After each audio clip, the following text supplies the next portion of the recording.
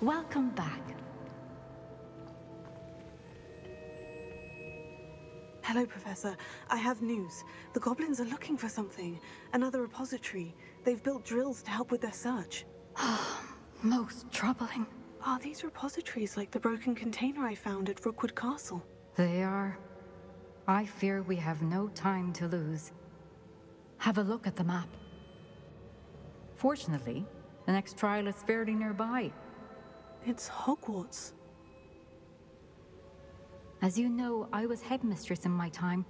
My portrait hangs in the headmaster's office. In fact, I witnessed Professor Black learn of your arrival. And I'll confess that I wondered about you.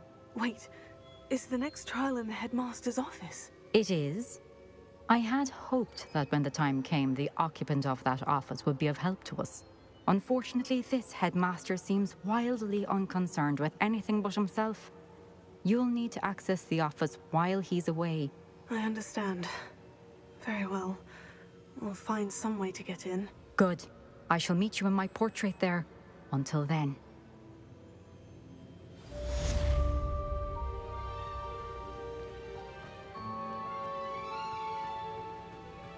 How will I gain access to the headmaster's office?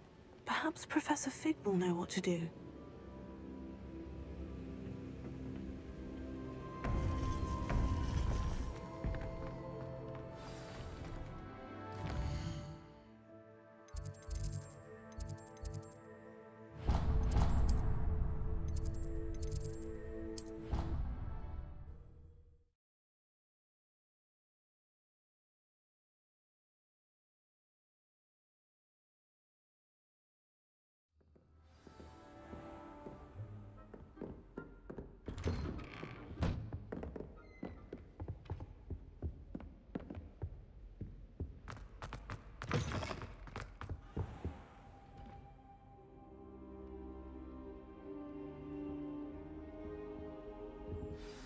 Professor Fig, the Keepers have shown me where the next trial is. Has something changed? Lodgok and I have learned that the goblins are searching for another repository, like the one we saw at Rookwood Castle.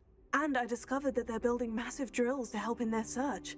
Professor Fitzgerald seemed very concerned. I see. Ranrok clearly knows even more than we suspected. And sir, there's something else. Lodgok knew Miriam. He knew Miriam? They encountered each other at Rookwood Castle. She was doing research. That's where she found the container with the port key. He liked her so much that he let her leave with it, despite orders from Ranrok. I don't know what to say. She could win over almost anyone. I want to hear more of this. And, in fact, I'd like to speak with Lodgok directly. But we've no time now. Where is the next trial? Believe it or not, it's in the headmaster's office. Incredible. All right. You'll need the password to get past the stone gargoyle. The headmaster's house elf will know it. I've actually met Scrope, but I'm not sure he'll tell me. He's rather devoted to the Black family. He is. So you'll need a disguise. I have just the thing. A Polyjuice Potion. You'll look and sound like Professor Black. Wait. Doesn't Polyjuice Potion require a bit of the person you want to change into? And take ages to brew? It does. So how do you already have Polyjuice Potion to change into Professor Black? One never knows when such a thing may come in handy. Let's just say I felt the need to be prepared for anything after my fruitless trip to the Ministry on his behalf.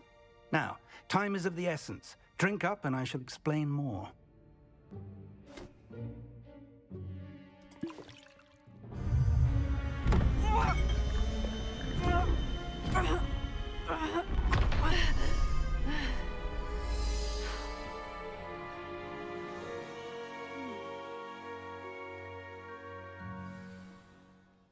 How do you feel? Incredible. I won't forget that taste anytime soon. How do I sound? Convincing. I've taken the liberty of transfiguring your robes. As we discussed, you'll need the password from Scrope, who could be anywhere in the castle. You might look for Professor Kogawa. She's taken to badgering the poor elf about Quidditch in the hopes that he can convince Black to change his mind. Thus far, unsuccessfully. I see. But what if Professor Black sees me? Leave him to me. I shall tell him where to meet a liaison from the Ministry in Hogsmeade. That should give you plenty of time. Thank you, Professor. I suppose we'll meet again in the map chamber. It's rather strange to hear gratitude coming from Professor Black. I'll see you there. Now to find the Headmaster's house elf.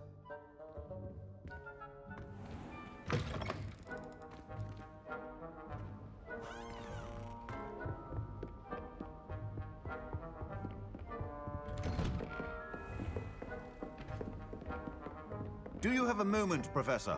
Professor, I was hoping to catch you. Places to be, Professor Sharp. Places to be. Of course, sir. Only... you'd asked me about a particular potion, and I did? I did, yes. Well, spit it out, Sharp. I don't have all day. Probably best not to discuss it here, sir.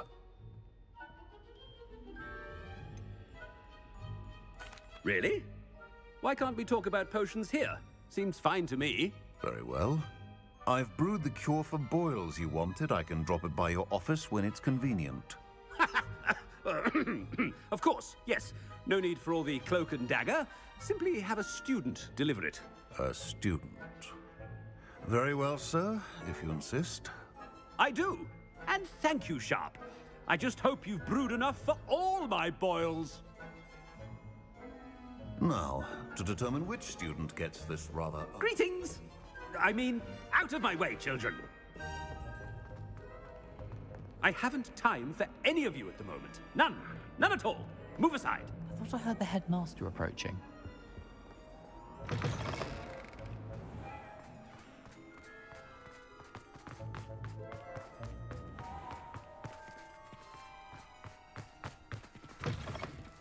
If you must speak with me, consult my secretaries or what have you.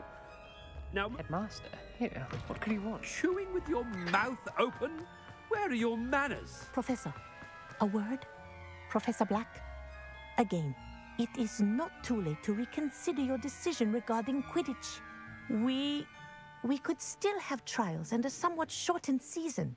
It would be better than none at all. But the injury, Madam Kogawa. Professor, more than one student has taken a bludger to the head on our pitch. I dare say it knocked some sense into them. And they're fine now. The fact that it happened to be a pureblood, well, that's no reason to... What nonsense! That you would trivialize the health of a student over a silly game. A silly game?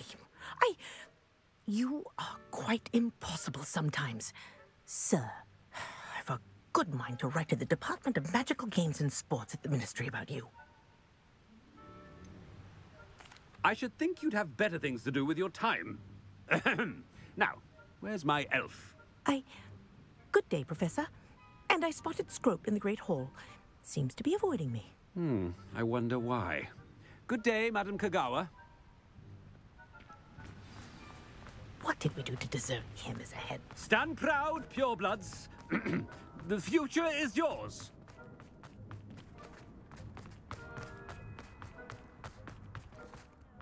Headmaster, and he's coming this way.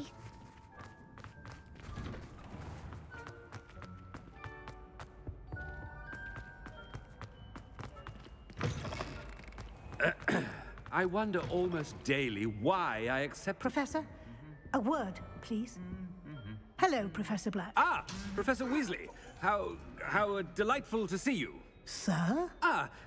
Since I have you here, I wonder if I might, speak with you about Professor Fig. Oh, very well. I've decided to give him a bit more, leeway with his time. Leeway, Professor? Are you sure that's wise? I confess I do worry for his students. He's rarely here as it is.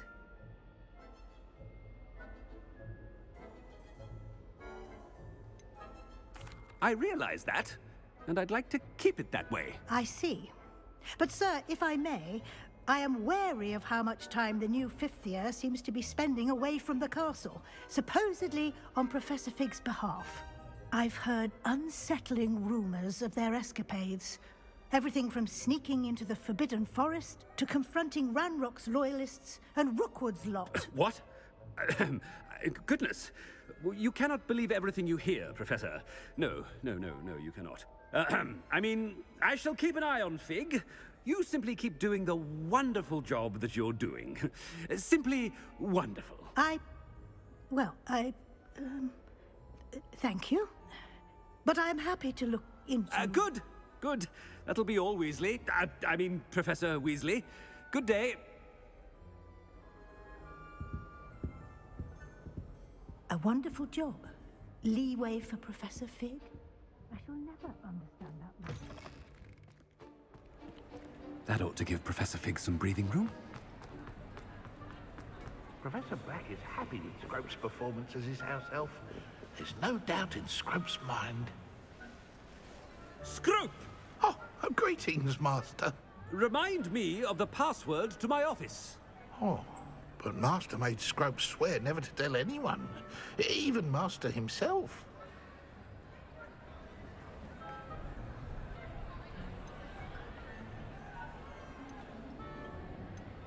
And now I'm telling you that you can tell me.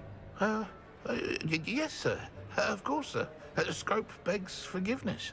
It is the Black family motto, Master. Right. Of course. Master does remember it.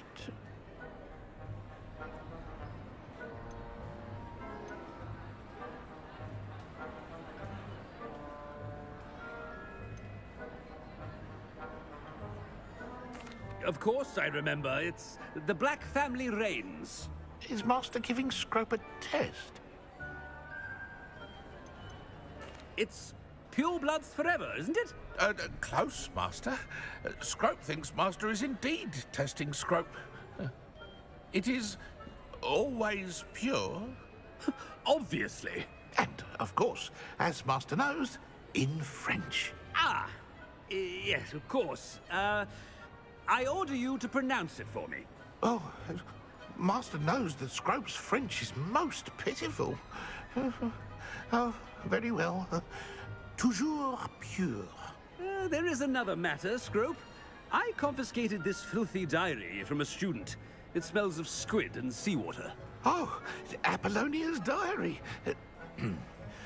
That is quite a surprise, Master. What do you wish Scrope to do with this treasure? Rubbish. Whatever you wish, Scrope. It's your treasure. Now, off with you. The Polyjuice Potion's wearing off. I best get out of sight.